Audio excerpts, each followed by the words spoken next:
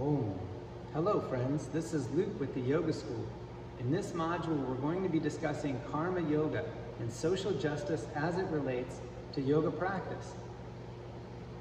You might think, what does practicing yoga have to do with social justice? It actually has a lot to do with it.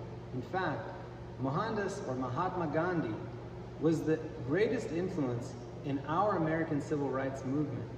The precepts of Ashtanga Yoga, the yamas and niyamas, start off with ahimsa, which is non-violence. They are followed up by satya, which is truth. Gandhi's movement, or his followers, were called satyagrahis. They practiced satyagraha, which is the pursuit of truth. Isn't yoga the pursuit of truth? Some yoga practitioners do asana and vinyasa and different things for their own benefit. But if we look at the science as a whole and what it's trying to achieve, there's no doubt that there are social implications. It may arrive at these goals for social justice through independent or personal means. For example, when we go to look at the world and we see all the violence that's out there, we probably, as yogis, want to start with ourselves. But we also don't want to turn a blind eye to our responsibilities to other people.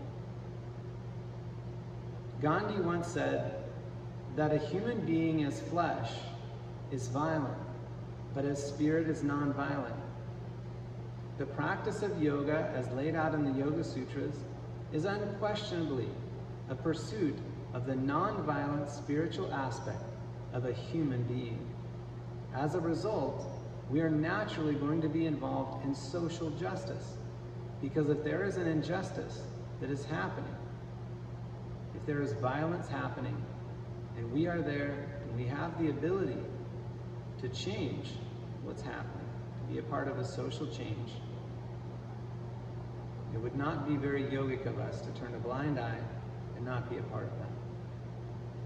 I look forward to sharing this wonderful topic with you. Om.